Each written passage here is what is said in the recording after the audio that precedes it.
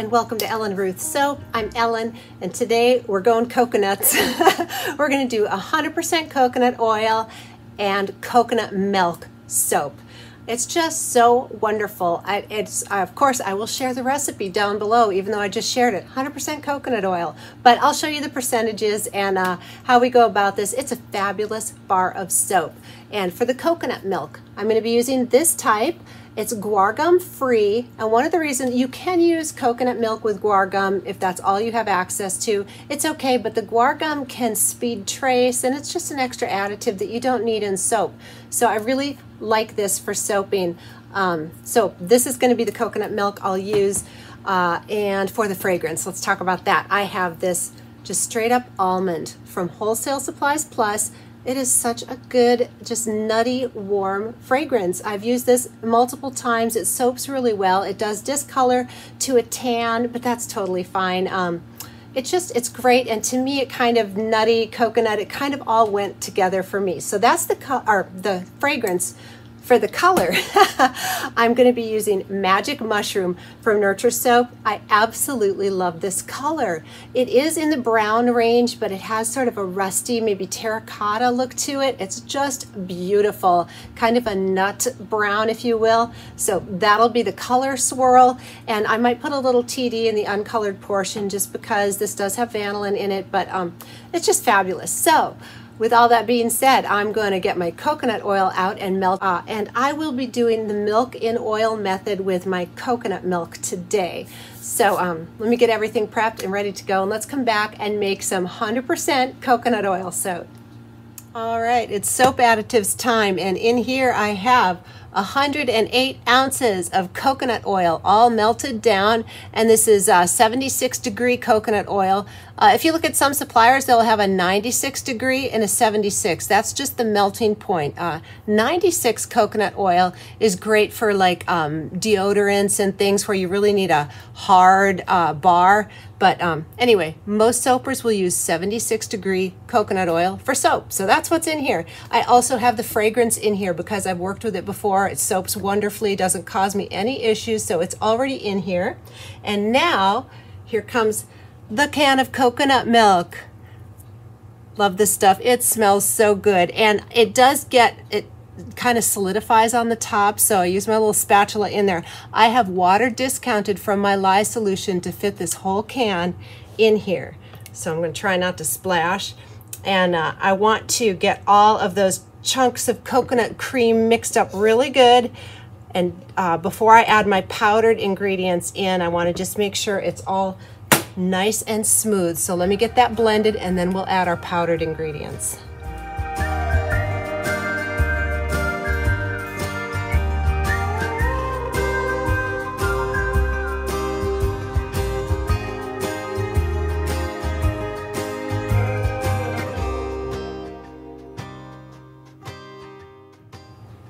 All right, so this is another reason why I like clear-sided containers, because I can peek on the side and make sure there isn't any chunkage or anything floating around in there. You can kind of, gives you a little view in there as you're mixing. So coconut milk is all smoothly dispersed in here. Now it's time for the dry ingredients. I'm going to do 2 tablespoons of kaolin clay, 2 tablespoons of colloidal oats, and 2 tablespoons of coconut milk powder, just because I've got it, and you know, this is all coconut, so why not, right? Can you really have too much? I don't know. I'm not thinking so.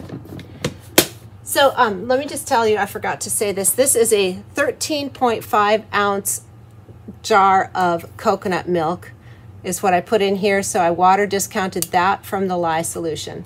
So 13 ounces of coconut milk in here. Let's get the dry ingredients blended in, let it absorb, and then we'll come back in with the lye solution.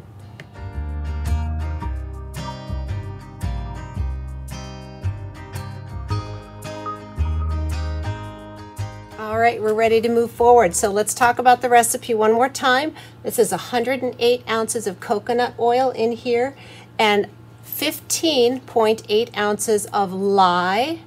And okay, that's how much sodium hydroxide I'm using. In here I have 16 ounces of distilled water and 15.8 ounces of lye. And again, you never want to use less liquid than lye. So I had to make sure that, and then there's 13 ounces of coconut milk in here. So the total volume of liquid is 29 ounces of liquid to 15.8 ounces of lye, and I just split it up between the coconut milk and the distilled water. I hope that makes sense, and it's all going to be written in the description box below. So what else is going on in here is, after I measured out my 16 ounces of water, I put in a tablespoon of cane sugar, dissolved it in there. I snipped up some tussa silk fibers, then I poured the 15.8 ounces of lye over the top, and that melted the silk, and I put a little sodium lactate in here. I went shy on it because coconut bars are very hard anyway. Sodium lactate can be used at a rate of 1 teaspoon per pound of oils. That's how you figure your sodium lactate for maximum usage. I usually go a little shy on it, but I do like it. It helps unmolding very nice on your soaps. So what I'm going to do is get this mixed in here. I'm soaping again. It's actually a little cooler now. It's about 78 degrees on the oils and a little cooler on the lye here. And I'm going to get this up to emulsion, and we'll split off for that beautiful magic mushroom color, which I love. And again, the fragrance is already in here. I have worked with it before, so I know the fragrance won't cause me trouble. Sometimes coconut oil can go a little sketchy 100%, but the fragrance isn't going to be problematic. So let's talk about super fat real quick here before I start blending. Super fat is simply the percentage of oils that do not get saponified. So if you have a 0% super fat, that means the lye has saponified 100% of the oils, and then anything up from that. So 20% super fat, a little bit of a tongue twister, means that 20% of this coconut oil will not be saponified, and so it won't be a drying soap, because coconut oil and soap can be drying. Getting a little bit of rice in here. So I'm just going to start blending here, and then we'll split off for the color. I'll talk more about the super fat later. I can feel the coconut oil heating up. That's the other thing, is coconut oil soaps get very hot in the mold.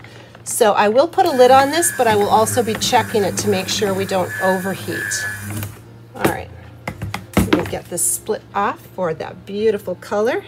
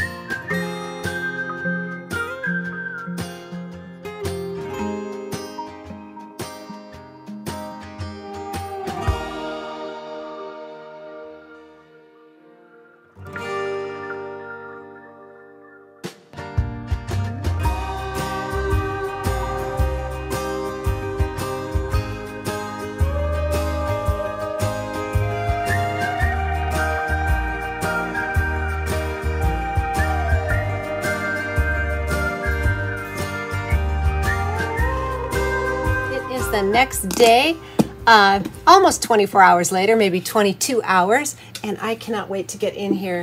This almond fragrance smells so good. And let me just say, this took a while to trace. I cut out or speeded through a lot of the blending. I just blended and blended and blended, because with coconut oil, once in a while you can get a false trace. So you really want to make sure you have a good complete emulsion. Anyway, loving magic mushroom. That color just delights me. So let's get in here and see how the inside came out. It was very fluid when I poured it, because again, it just took forever to trace. I was, again, soaping at room temperature and just blended, but so worth it. Let's get in here.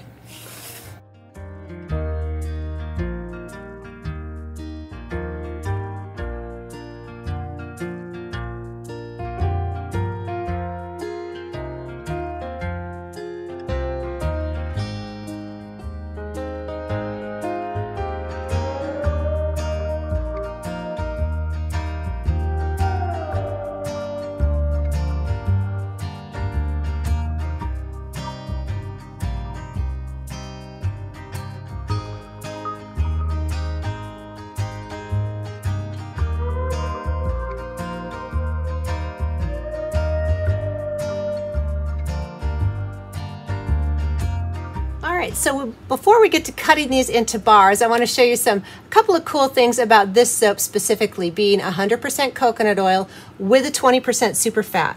So let me just grab it here and show you. You see how it kind of looks, I don't know, bluish green here? It's still in the process of saponifying, and it has a little bit of a sheen to it. I don't know if you can see that, almost an oily look.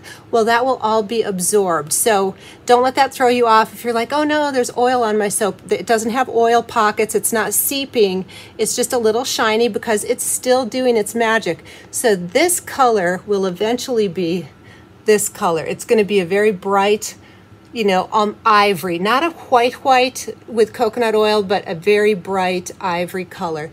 So when it's all done working, that color is going to turn to that nice light color. But I just think it's fascinating. So again, the 20% super fat on this, normally when I soap, I do a 5%. And super fat is simply the amount of oils that don't get saponified by the lye. So they are extra oils, so moisturizing, if you will. It makes your bars really wonderful.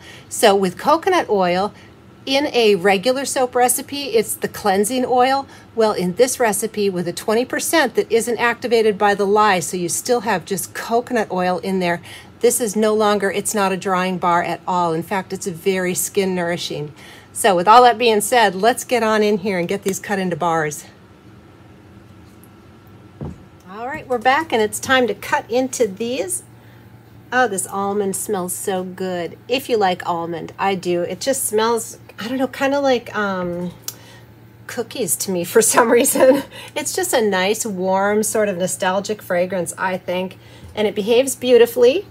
So in this very simple yet luxurious recipe, I think it's fabulous. And with that coconut milk in there, I mean, come on, it's all good. Oh my word, this is gonna be cute. All right, let's see. Oh yeah, that's cute. I like, it kind of looks like a feather. And again, this darkness is gonna lighten up to that color. So I'll probably wait a day or two before I take the photographs of these when they're all done so that you can get the whole, the look of it. But let's see. Oh, you know what? I got to do it. Can't forget about my patterns. I love that. All right, let's do it. Let's see what we got. So cool. Oh, I'm loving it. And that magic mushroom color, it's one of my favorite earth tones. I don't know if I would call it a brown even. So this little crumbly bits there is just the soap has little crusts that went through, so that's not the bar. It's just a little scrape on there that's very easy to rub out. But anyway, these smell fantastic. I really encourage you to give this recipe a try. If you've never tried 100% coconut oil soap, really, I challenge you, give it a try. I think you'll love it. I know I do. I have some friends that exclusively, this is the only kind of soap they like. And these bars after the cure are so rock hard, very long lasting. So, coconut oil is very firm at room temperature. So these are just Fab-O in my book. I love them. All right, let's keep cutting.